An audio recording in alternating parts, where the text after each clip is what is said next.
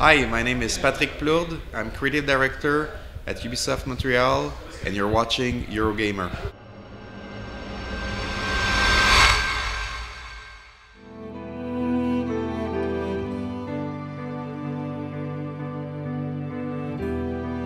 Hey ho gamerinos, I'm Eurogamer's YouTube editor Ian Higton, and I recently got a hands-on with the first couple of hours of Ubisoft's upcoming UbiArt framework-powered JRPG-inspired game Child of Light. While I was there, I recorded all this brand new gameplay for you to feast your eyes on, and I spoke to Patrick Plourde from Ubisoft and asked him to spill the beans on some of the game's mechanics.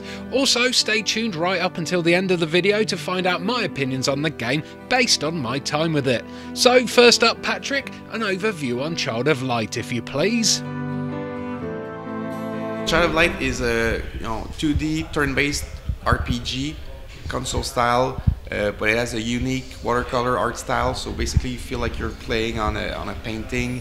It's all written in verse, so it really gives that sense of the playable poem. Really unique style for Ubisoft.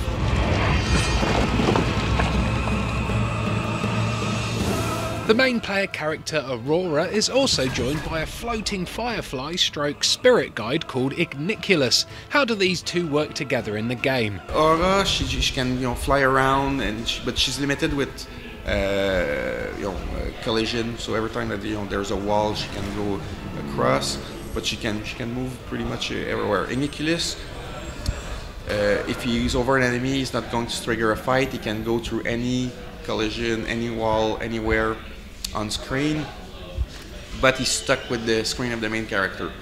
So you can use him to and he's a little ball of light, so you can use him to act like a flashlight in pitch black area.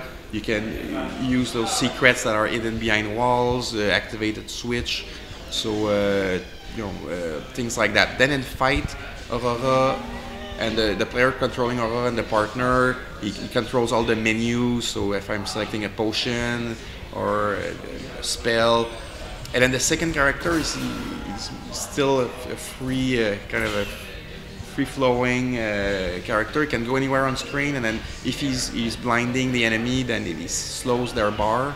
So that opens up like strategy on who to slow when. If he goes on the partners or Aurora, he can heal them. So it's really simple, but at the same time it really affects the strategy. So if you're playing solo, you're constantly using that character, but if you play co-op, then the second character is extremely useful both in exploration and in fighting. The combat in the game is heavily inspired by JRPG turn-based combat and has a unique twist in regards to wait time. Can you explain how it works and why you chose this method? Basically, well, it used like the active time battle system, a little bit like Final Fantasy. So basically, there's a waiting time per character, and at the end of the waiting time, you select an action. In our case, there's a casting part in that bar, so basically every action has a casting time.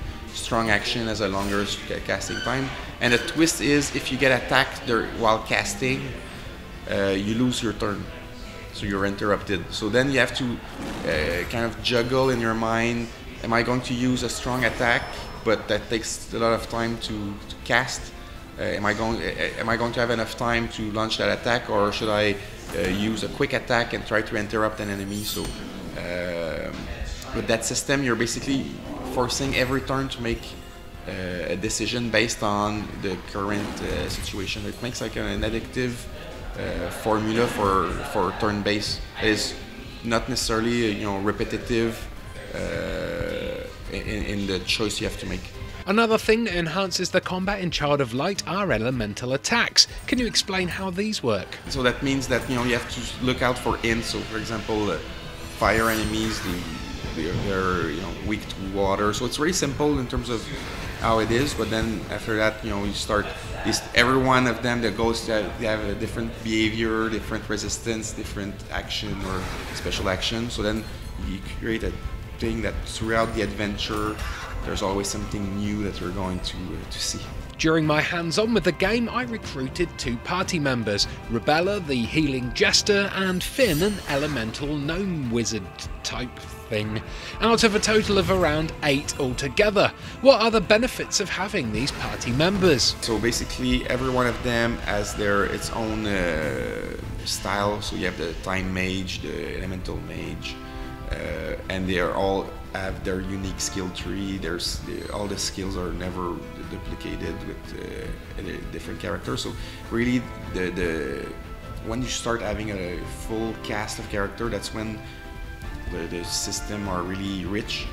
And then after that, it's a little bit like Final 10, when you can always change your character during a fight. So you have free access to your whole roster on any fight. Some RPGs are open world, others follow a more linear path. What camp would you put Child of Light in? I wouldn't call it open world necessarily, but I think that, you know, what I wanted to do is to create a game where you want to explore every corner, and it would be rewarded to explore every corner of the game. So it's mainly linear, but there's a lot of optional dungeon, optional missions. Basically, any character that you want to have in your party you have to complete a side quest for them. So yeah, I mean, there's a lot of place, and like, you know, little secrets spread everywhere in the environment.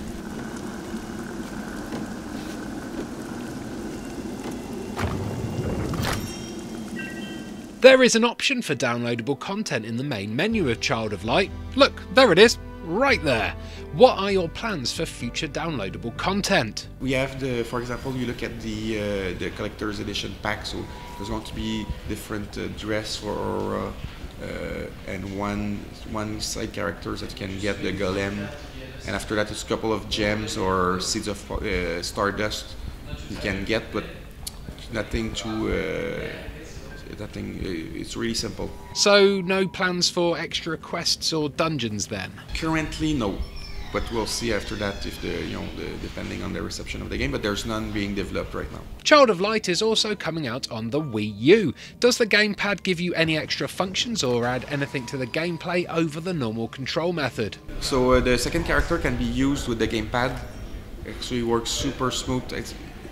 That and I think remote play on PS4 would be like the 2 versions that are the smoothest, because you don't need necessarily to use the second stick for controlling. So basically in fight you tap and the character goes straight where you tap. You can start collecting things super seamlessly, and the game just looks gorgeous on Wii U.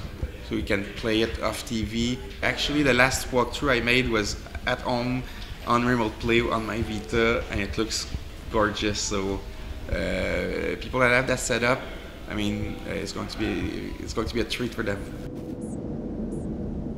Thanks, Patrick. Child of Light is coming out at the end of this month, and it's looking like something pretty special for fans of the RPG genre. I can especially see fans of Ni no Kuni enjoying not only the gameplay but also the art style and overall presentation. For me, someone who grew up firmly in the Western gaming camp, however, the first 2 hours of the game that I played felt a bit too slow and a little bit empty of memorable experiences. The fairy tale story is charming and unique, but it struggled to hold my attention span, and after I found out you could easily skip most monster encounters by blinding them with Igniculus and then flying past, I ignored most of the optional combat and spent the majority of my time just searching for secret items instead, which most definitely is a bad idea if you want to level up your characters, but it's a good idea if you found the combat boring, like I did. In my opinion, there is a great game in there, but it's a great game that only a niche audience will find. The rest of us may find it hard to shine some light on the entertainment trapped within. Thanks for watching this preview of Child of Light. If you want more exclusive interviews, early gameplay previews and much more, then please do subscribe to Eurogamer by clicking on that on-screen annotation. It'll light up your life. Lols. Bye!